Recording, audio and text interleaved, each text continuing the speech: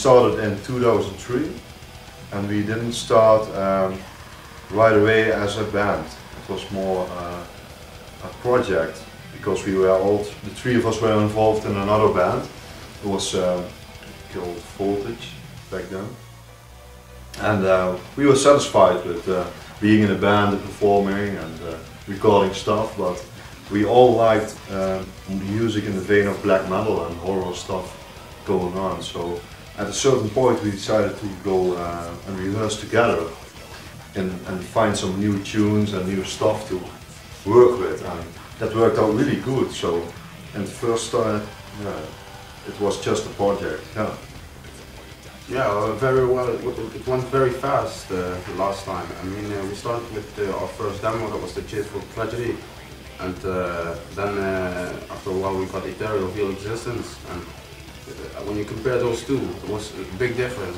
We were like, okay, you know, when we now get something, we have to make it still bigger, and yeah, we met Lammendam Media, and we got a great opportunity, and yeah, now we have a CD here, and it just sounds great, and it's way better than the comparements that you make with the Chaseful Tragedy and Ethereal Real Existence.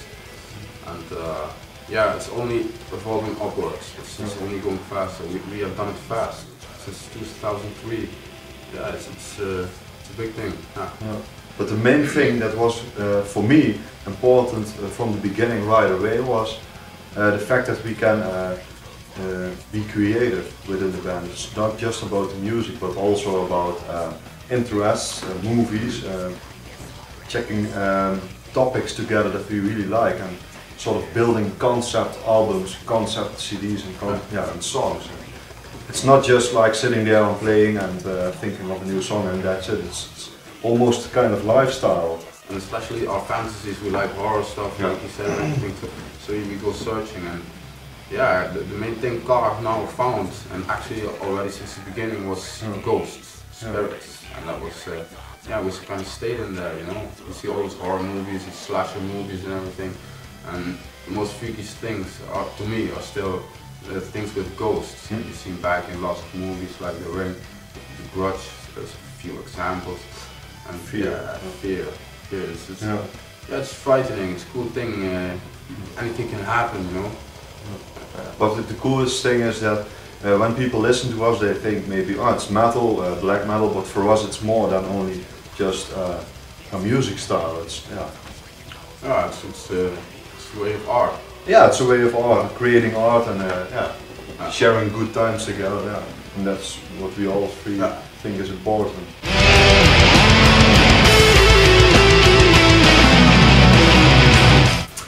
CARACH ANGREN means iron jaws. So and it's also taken from Tolkien, and we wrote the Silmarillion, and I found the word in there. And it sounds evil, CARACH ANGREN. That's the main reason we picked it, I think, because it's CARACH ANGREN, really, and it has something.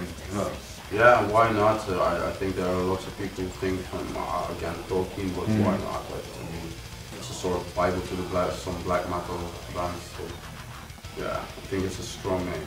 And a pretty cool coincidence is that CARACH ANGREN is a ghost, how do you say it, portal in Tolkien, so that's cool because we tend to create concepts about ghost appearances and stuff. But it's pure coincidence. Yeah, it's a passage.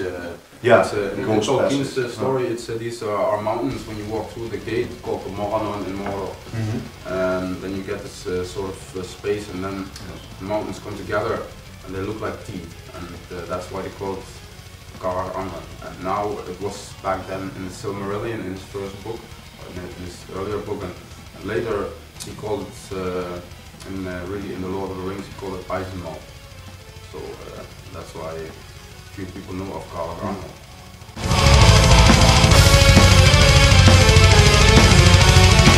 The story of the Lammendam is it lies in a little town called Schindveld. It's near where I live, and it lies in a wood. It's the only place where I can say it's not. You don't see it as a castle visited by people. It's really It's really old and forgotten. It's lying in the woods, and it's just a moat around the castle. The castle was still a castle from many years ago, and there was a woman who lived there. I don't know her real name, but it was called in Dutch the Levershof. And she fell in love with two guys, but she could not choose. And there was one, Jan Willem, and Jan is called Manfred. And he was living close over the border in Germany. It was very close, near to Germany, Schienberg.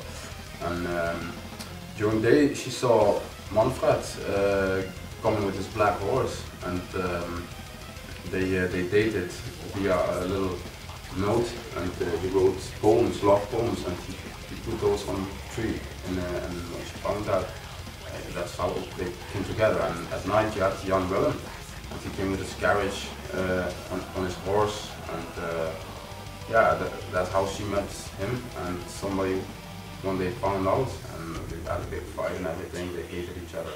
And on a certain night, no one knew, and the castle burned somehow. And if it was set on fire, nobody knows. And since then there were French workers, because during that time, it was during the French Revolution, many workers came here and worked on the fields, and they saw an appearance across the woods, and it was like what is it, the White Lady. They called her the White Lady in French. It was Lammendam Blanche, and Lammendam Blanche became later Lammendam, the Lammendam. Yeah. The Dutch peasants tend to call it Lammendam. Yeah. Yeah, and I visited that place, and it was it's a creepy place, you know. It's very strange. I heard lots of it, but you only see the moat now, and it's very dark to be there. It's really cool to have it as a concept now, and I think it sounds also evil, like CARACH ANGREN and Lammendam. So it's about a white ghost who owns those woods, and the legend still lives on. Yeah, there are now people on. talking about it still who live on the side of the wood, and I think it's cool that it's actually a real place. It's not that we write about something that isn't there anymore, but you can actually visit the place, and you can see where the castle used to be. The moat is still there. Yeah. So that's cool.